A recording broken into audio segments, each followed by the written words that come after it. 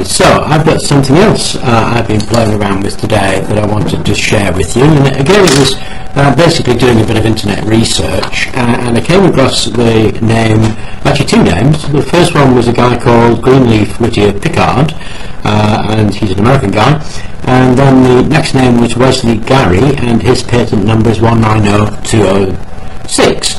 Now, Pickard was working on radio, and obviously, as you know, a crystal set pulls out a very, very low amount of energy, and you can drive a crystal earpiece with that without any battery, and of course it's doable, obviously milliwatts of power.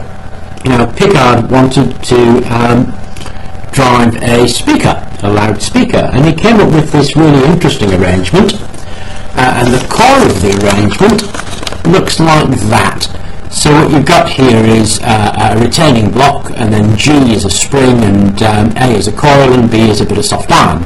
And then he put the radio circuit through the input, and obviously that created a magnetic field, and B would wobble about in the magnetic field.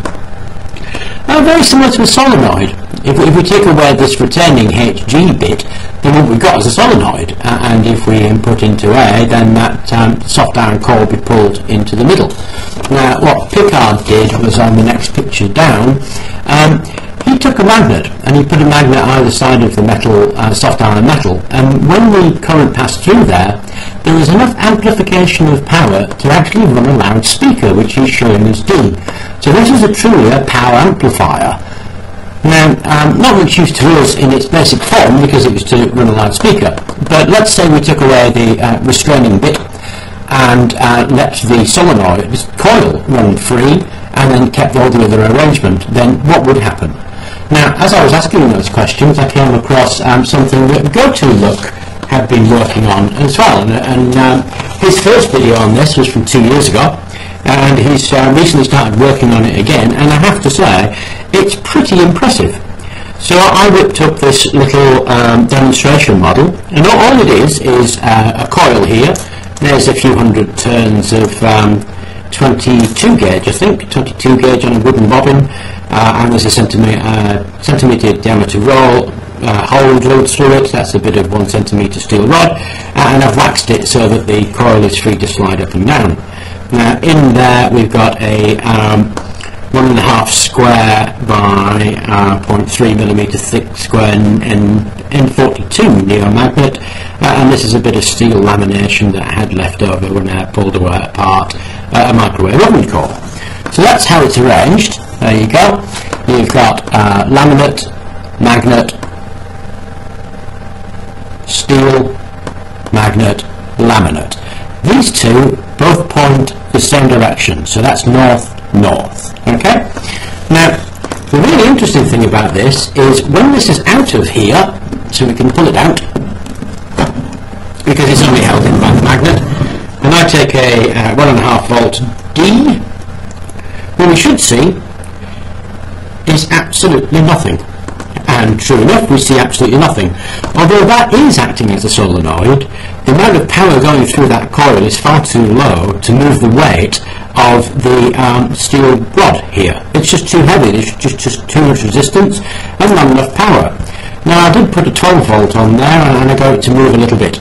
So hardly anything at all, really. Another interesting thing you'll want to see, because we're going to suspend this in a minute, is if I do it in the air, then what we get is absolutely zip. Okay, so nothing at all going on there, and that's important in itself. So let's put it back into its framework. Now watch. I mean, this is actually pretty cool. Swap it over, and here we go.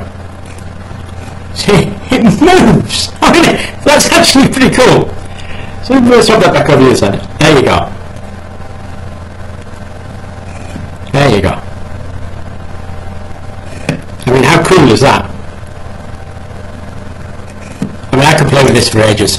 Okay, so what this little framework of magnet and steel is doing is amplifying the power in the same way that Pickard was doing back in the, I think it was the 1800s actually when he was doing this, maybe early 1900s.